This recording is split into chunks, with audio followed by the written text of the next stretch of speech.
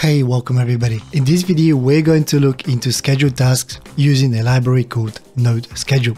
Cron drops a scheduled task that run automatically at specific intervals. They are incredibly versatile and can be used for a wide range of purposes such as backup and maintenance, automated reports, data synchronization, scheduled tasks, system monitoring and alerts, security measures, data processing and transformation, automation of repetitive tasks, content updates, and so much more. We'll also have a quick look into cron jobs, which you can do straight from your hosting provider.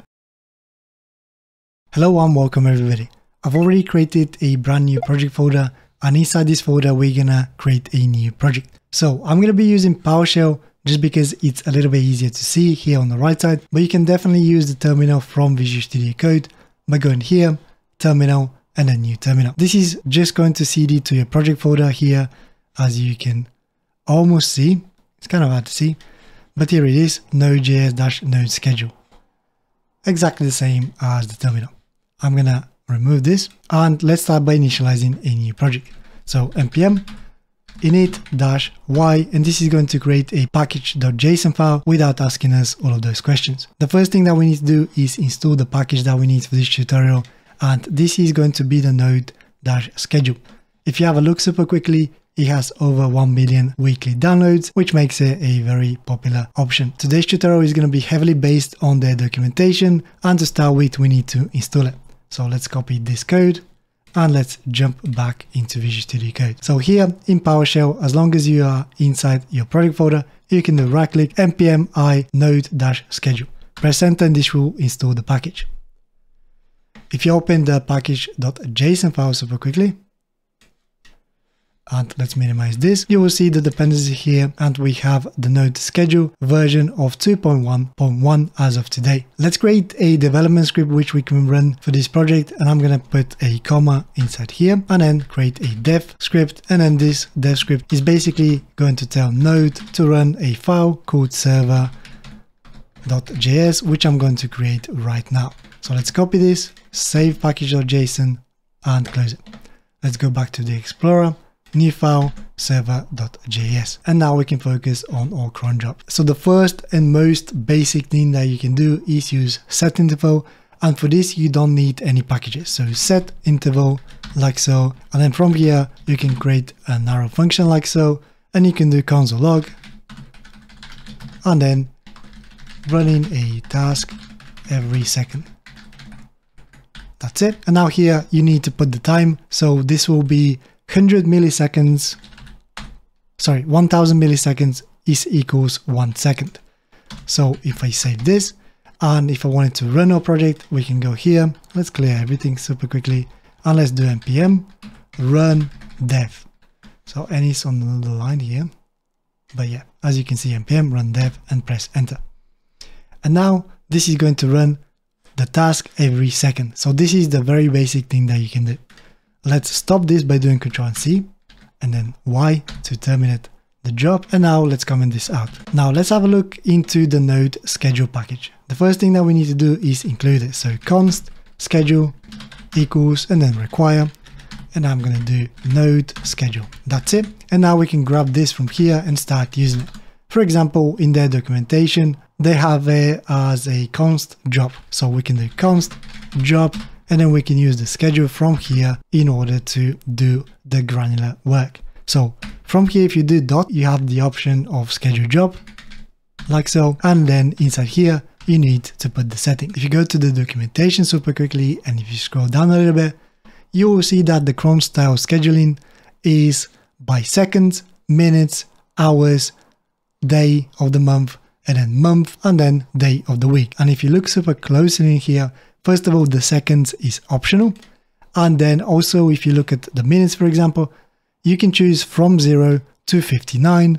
For the hours, you can choose from 0 to 23 and so on. So let's have a look at how we can do this every second, how we can set this scheduler to run every second, just like in here. So in order to do this, we need 6 stars. 1, 2, 3, 4, 5, 6, and that's it. Now we need to create an arrow function like so, and then inside here we can actually copy the console log from here and paste it. So running a task every second. Save this and let's rerun our script by doing up and then npm run dev. And as you can see, our task is running every second, just like before. Let's stop this, press Y and clear this. Now I'm going to copy this and comment it out. And now let me show you super quickly. If you wanted to run this on every 57th minute, then you would do something like this. You remove the second from here and then you put 57 and you're done. At the moment we're on minute 25th, but if I say minute 26 and then every running task every minute 26 super quickly, save it, and now let's run this super quickly, press enter, and hopefully when the timer goes to 3 o'clock and 26 seconds, as 26 minutes, as you can see, actually run. So yep, so that worked straight away, and I timed it pretty well, and that worked. Save this. Okay, let's copy this and comment it out super quickly, and now let's look at another example. And sometimes you might have a little delay between your cron jobs, and if you have a problem and if you want to see when your cron job actually run, there is a way of doing this. So what I'm going to do is paste the one from above, and from here I'm going to do every second, so I'm going to do 2 more stars, so we need 6 in total. From here inside function, inside the function we can do function, and then I can do fire date. If I do view wrap, because I'm zoomed in, it's going to look a little bit ugly. So for the console, we can say in single quotes, we can say this job was supposed to run at, and then we can bring with the plus, we can bring the fire date when it fired plus, and then in another single quotes, we can put, but he actually ran at, and then we can do the same thing plus, and then now we can use the date now, so new date like so. And that's it. If I was to run this, save it first of all, and if I was to run this, you will see that it's obviously going to continue doing because it's running every second. But if I close it super quickly, so we can see a little bit better. So as you can see here, this job was supposed to run on Friday, August 25th, 2023, and the hour is 3 o'clock, 28 minutes and 10 seconds. And if you look, but it actually ran on Friday, August 25th, 2023, 3 o'clock, 28:10, which means that our cron job ran exactly when it was supposed to. But sometimes this can be quite useful. Okay, let's clear this up super quickly. And now let's look at another example. I'm gonna comment this out. I'm gonna copy this one here just because it was a simpler example. So with the next example, we'll be able to target the year, the month, the date, and the time when our schedule should be running. And in order to do this, we can remove this from here and we can just put a const. So for example, I can call it date. And now we're going to need to create this date. So I'm going to do const date. And then from here, this is going to be equals new date. And we need to start with the year. So 2023. And then this is going to be a tricky one. So for example, we are currently August, which is technically the 8th, but the months start from 0. So August in this case is going to be the 7th, and then September is going to be the 8th, if that makes sense. So in this case, we're going to do August, which is the 7th, and then the day is 25th, and then the time at the moment is 3 o'clock, so 15, and then the actual minute is 30, but let's put it as 31 super quickly, and then 0. And this is the seconds, by the way. And now I'm going to paste a super quick comment running at a specific date and time given, save it, and super quickly, let's do run npm run dev. And I think I just missed it. So if I was to do 32, save it, and let's rerun this, npm run dev. And now when the timer hits 32, hopefully our script should run. And I'm going to probably speed up the video so we hit 32. And here we go. We're at 32, and as you can see, running at a specific date and time given, which means that this is also working. Let's copy this and comment it out. And the next example, I'm going to paste 2 comments. So for example, this is going to be a specific recurrence rule scheduling, and it's going to run every, for example, 42 minutes after the hour. In order to do this, we need to set up a row. So we're going to do const, and then our row is going to be new, and then schedule. dot recurrence rule, like so. And then now we should be able to use this rule. So rule. And then from here, if you put dot, you'll be able to see the options. So for example, we have the day of the week, the hour, the minute, month, second, year, and so on. And I'm going to be using the minute. So let's put this equals, as the moment is 33. Let's do 34. I probably won't be able to finish it, but let's have a look. And now instead of the date here, all we need to do is put the row and then save. And then let's put a comment. So this is going to be running every 34 minutes. And now let's do npm run dev super quickly. Hopefully, if I timed it correctly, in a second, this should run. Yep, here we go, 34 and running every 34th minute after the hour, which is awesome. So this also worked. Let's copy this super quickly and let's comment it out. And now the other example that I'm going to show you is that you can use a literal syntax, which is kind of like easier to understand. Let's do dinner time, and let's do, instead of row here, we can use the literal time by doing curly brackets, and inside here we can put the row. So for example, hour, and we can say every hour, and then minute every 30 minutes, and then we can do day of the week. And then the day of the week can be 0. And so 0 to 7, I believe, if you look at this here. Day of the week, yep, 0 to 7. And then if I run this should also work, and so on. I'm not gonna test this one. Let's move on to the more interesting ones. Alright, so the next one is pretty cool. What we can do is set a start time and an end time. So we can start a script after 5 seconds and stop it after 10 seconds. Let's have a look at how we can do that.